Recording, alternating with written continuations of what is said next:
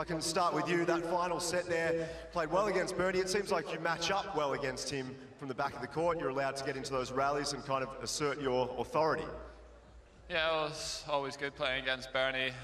We have some entertaining points. He plays a lot of different shots. He's quite an unorthodox player and unbelievably talented. So it's always good fun to play against him, and we had some good points. Nick, I'll bring you in. You swapped for Andy in the end. This seems like something that you guys are enjoying doing. What happened there? You just wanted to finish it off? Not at all, really. I was on the bench and Andy sort of subbed himself off, but in the last couple of days we did some substitutions and it paid off, and he obviously played unbelievable the last couple of days, and we've obviously finished with 2 wins. Now, Andy, did that make sense to you? You were happy with his response there? I've never heard him speak so seriously before. Yeah, why now? Why now, Nick? Why so serious?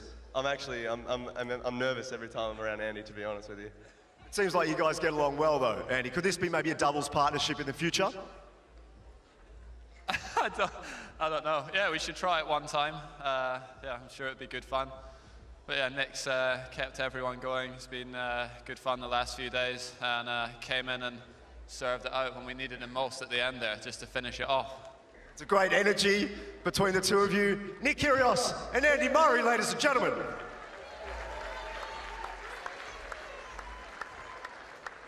Yeah, it's nice, isn't it, when players get on well and they can combine nicely. If I can start with you, that final set there, played well against Bernie. It seems like you match up well against him from the back of the court. You're allowed to get into those rallies and kind of assert your authority.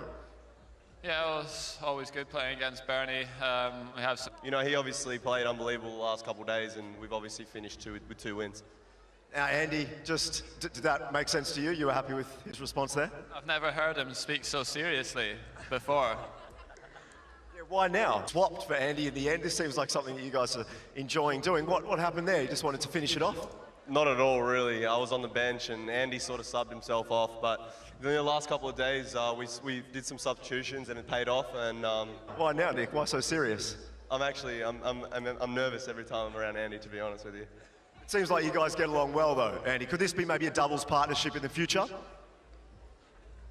Some entertaining points. He plays a lot of different shots. He's quite an unorthodox player and unbelievably talented. So it's always good fun to play against him, and we had some good points. Nick, I'll bring you in. You